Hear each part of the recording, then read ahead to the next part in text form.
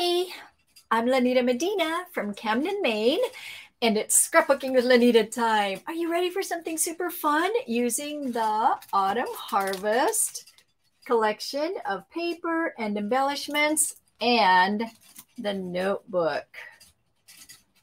Oh, the Notebook Bordermaker Cartridge. That camera stuff that's all backwards, that's a little confusing, huh? So first of all, I need to tell you, thank you for scrapbooking with Lanita time. That's what time it is. And I'm very excited to bring you this idea. So I'm just going to bring you right to the idea and get started here. I'll move that off so it's not annoying, just because I want to just say hi and welcome you. So I have a couple of samples here, but I'll start with this one. And first I'll show you how to make it, and then I'll show you some of the other variations. Now, if you notice, this really does look kind of like leaves or pieces of leaves. And I'm pretty sure it's on the, I'm looking around for my stickers from the Autumn Harvest. Let's see, here we go. Look at this. Doesn't it look kind of like that? I think it does. So anyway, Autumn Harvest has some very fun, pretty things. And so the one I'm going to work on today is using vellum. The vellum paper is thicker. If you were to touch it, it doesn't feel as much like vellum, except that it's shinier.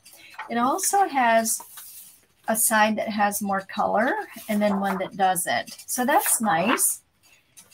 This one, I have not played with this particular one, but I do know for a fact that Pam Wynn is making something for CCI, which is coming right up, September 15, 16, 17. And she's making something with this one that is super, super pretty. I probably should, let me just see. Yeah, so that's the Autumn Creative Cafe International. And this is the link to register. So I'll just put that up there now while I'm talking about this vellum, because I want to remind you about it. So all these vellums are super pretty. Now, let me just show you this piece here. So I am combining the vellum from the Autumn Harvest and some paper from the Croptoberfest collection. And there were a couple of choices that I thought of, but look at this. This is super pretty, but sometimes people will say, well, it's just very busy. So if you put this vellum over it, it really allows you to use the whole thing, but it mutes it a little bit. And then what happens is you see the design behind it. And I'm just going to grab my tool here. So see the trees show up, not as much the owls, but the trees show up really nicely. The other option that I had thought of for today is this one. Now, this is totally good by itself, but this kind of changes it, doesn't it? It just makes it a little more orange or tan. So those are the two that I thought that I would use with this one. But take a look at this. This is a fun one too. So the vellum looks like this, and this is the paper. But if I put the vellum on top of it, oh, you know, I'm really tempted with this one. I wonder if it would turn out. Well, let's see. Ooh, I had decided which one I was going to use, and now I'm wavering. You know, I think I'm going to, oh boy. Why am I so indecisive, huh? Okay. I am going to go with this one because this will show this behind it, and I can always switch it to that one. All right. That was a tough decision. Okay, and I'm going to put this right there because I want you to see that part while I'm working on this. So this will be the background. This will be the background. This is what I'm going to cut. So the first thing is scoring.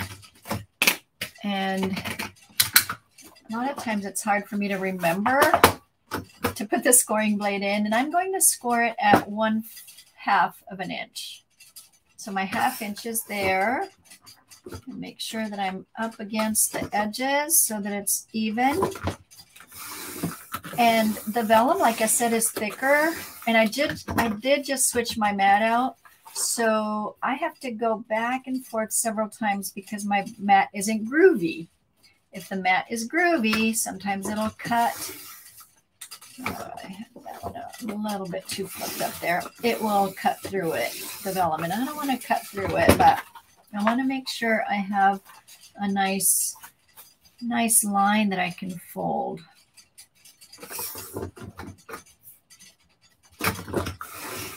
All right, so this is just a bit of time on that.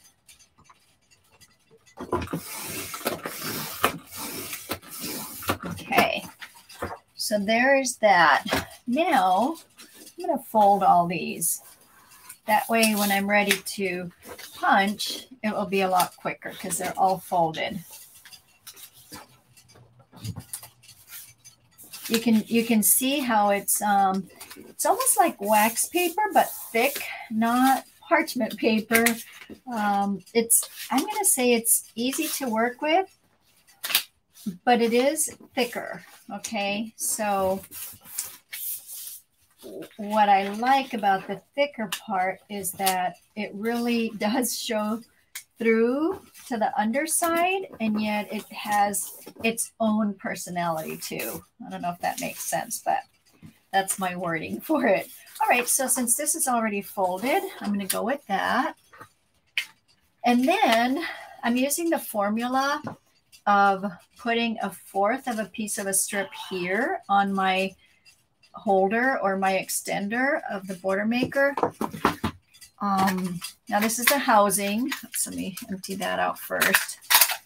And so this piece is going to have that so that I don't go beyond that mark. So I'm going to put it right up against there. And there we go. Okay. So I'm skipping the first one and the last one. So I'm going to go slow because it can catch, especially when I'm getting towards the end. So I'm pulling it out that way because this will want to catch, and then I'll open that up and fold this down and go on with that one. So all the way around. Sometimes I like to have part of it made already so that it won't take a lot of your time. But in this case, to start halfway through would be a little bit harder. So because you need to see the whole process. Okay, and there's that. And then this, I'm going to press it just a little bit more. And you're kind of seeing what's happening on the side here, right? A little notebook. And this notebook cartridge just came out with the Back to School collection, which has a lot of sports things or school-related things.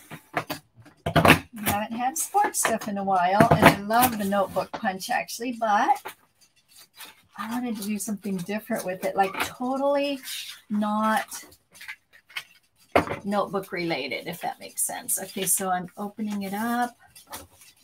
There's that. And then this last one.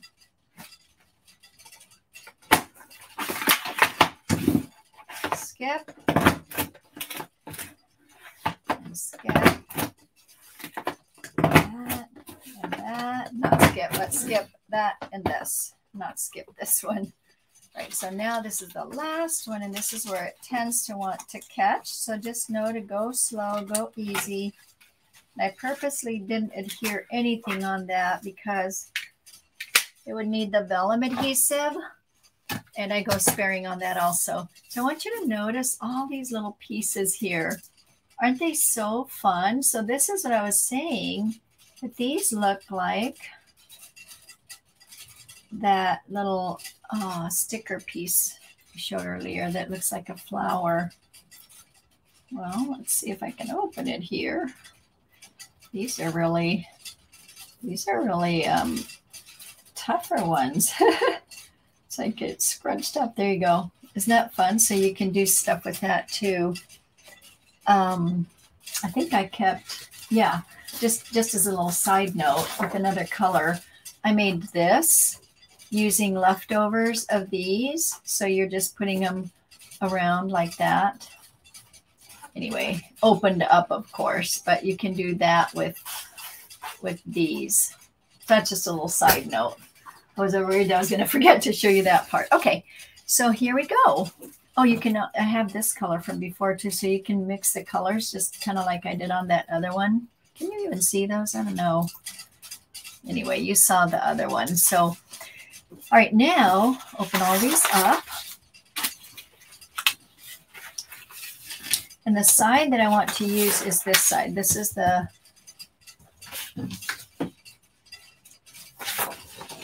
side that has more brightness on it. So let's see how it looks on this.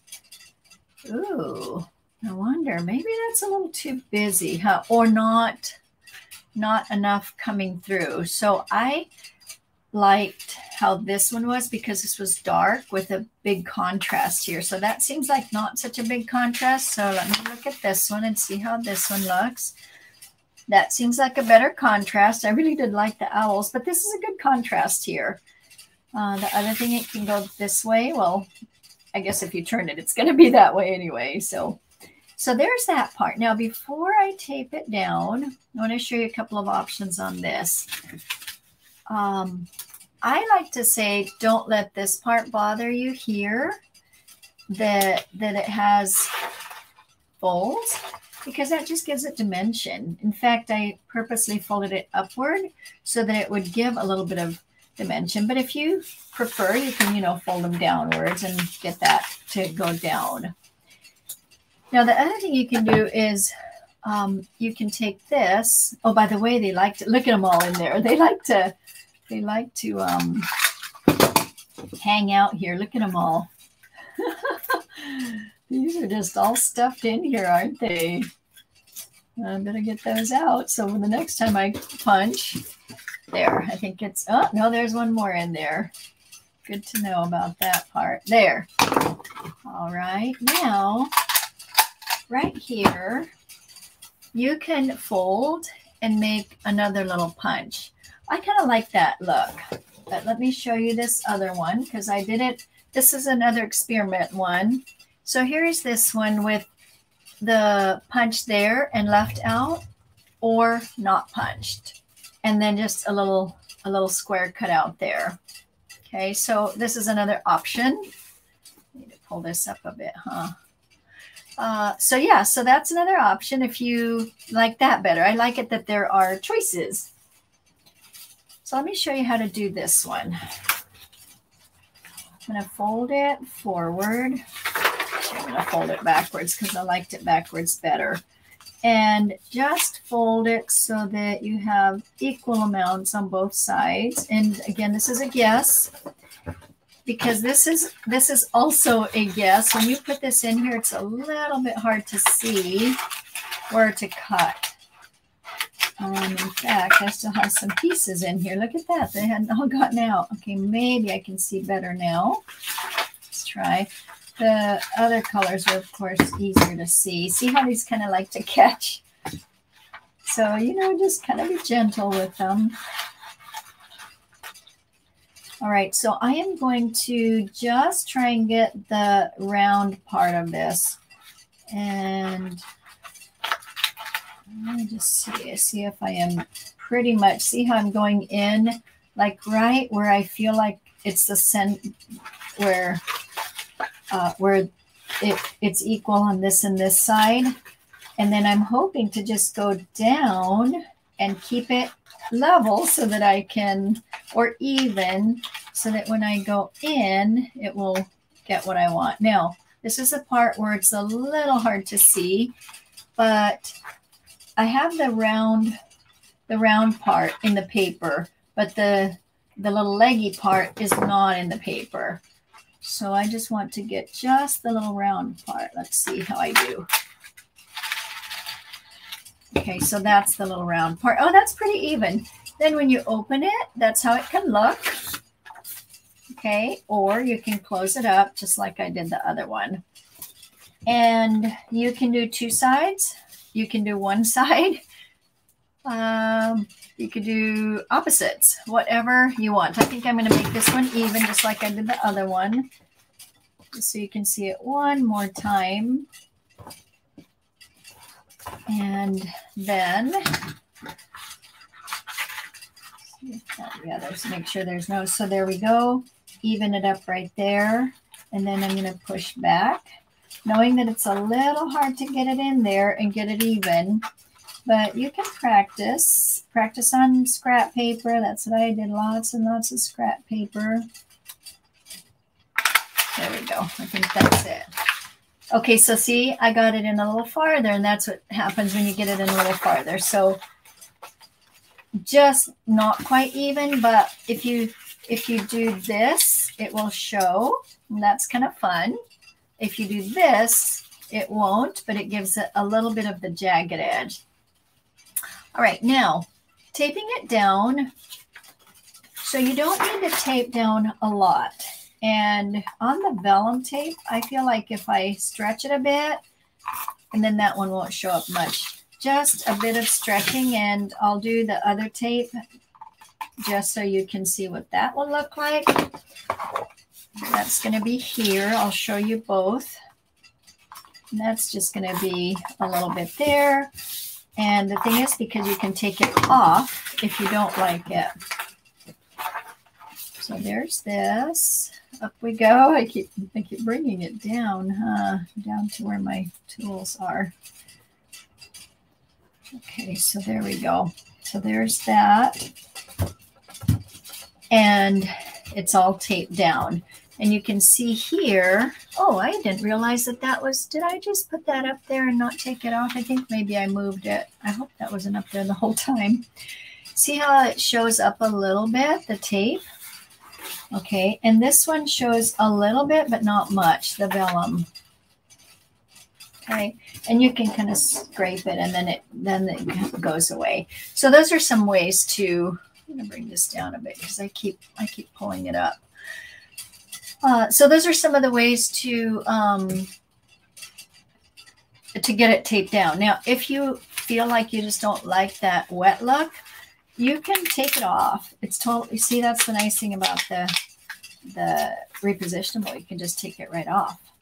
Now, I'm going to put a little bit of the vellum here just so you can see what it looks like. Okay. And see if you like that or if it shows, because you already have a white crease there anyway, so I don't mind any of that. But, all right, now to decorate.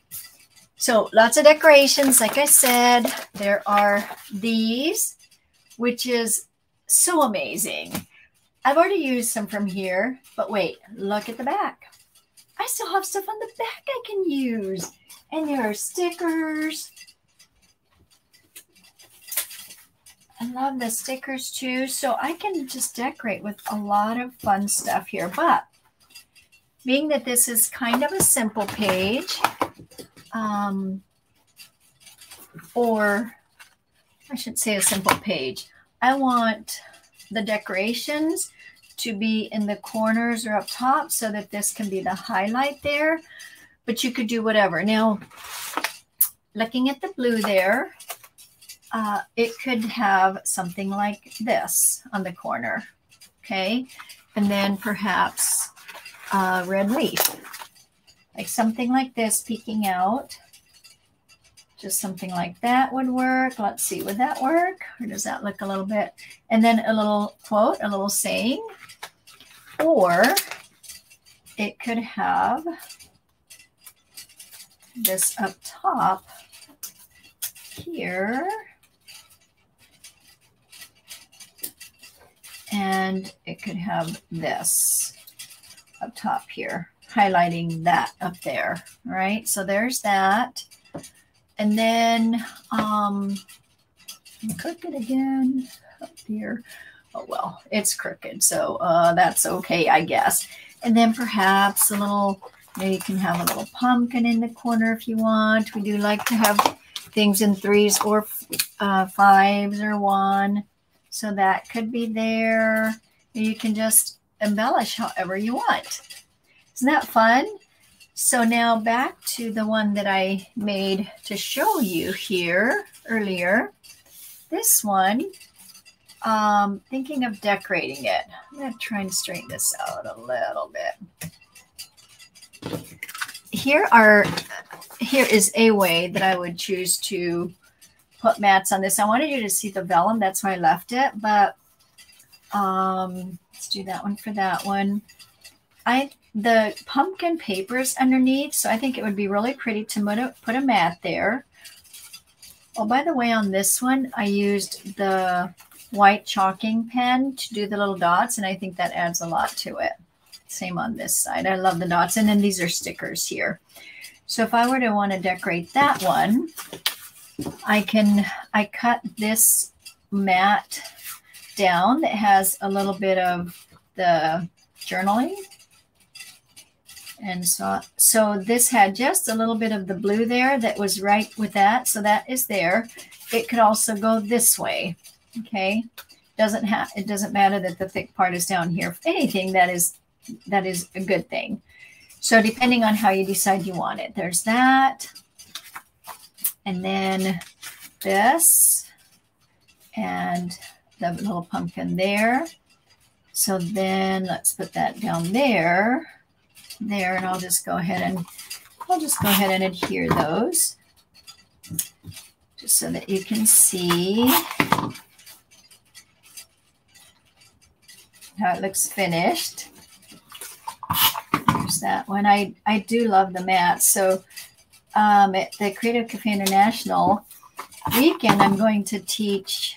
Hi, my name is Matt, and I keep wanting to tuck it under here. I guess I stuck it too much, huh?